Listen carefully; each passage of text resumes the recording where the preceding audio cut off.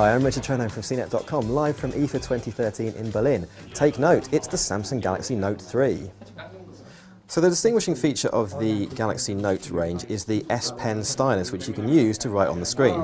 When you pull out the S Pen, you get presented with this Air Command wheel, which allows you to do different things with the S Pen. You can take a memo, you can draw around something in, say, some text or a bit of a web page to save it to your scrapbook, or you can use the S Finder to search through your notes, or you can use the pen window to draw an app wherever you want it.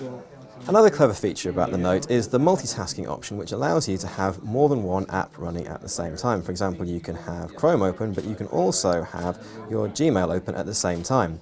You can resize where you want the different apps, how much space you want them to take up. And what's really good is that you can drag and drop stuff between them. So for example, you can copy some text in the browser and drag it straight into an email.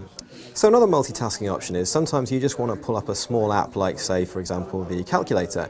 And all you have to do is draw a box where you want it to appear, and you can pull up the calculator or the clock or your YouTube app. So let's pull up the calculator. It'll appear where you wanted it. You can move it around like that.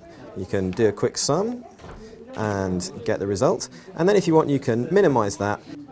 And your minimized app is just floating there, and anytime you want to open up another app, it stays on top, so you can still go and find any other numbers you need to refer to, and then just do the quick sum, or make a quick phone call, or whatever it is you want to do.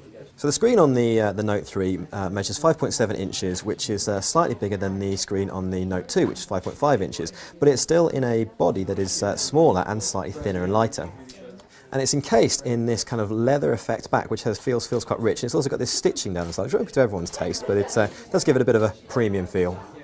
I'm Richard Trenholm for CNET.com, and this was the Samsung Galaxy Note 3, and I have to say I'm really impressed with some of the new multitasking features in this. For more noteworthy new products from IFA 2013, check out cnet.com/IFA.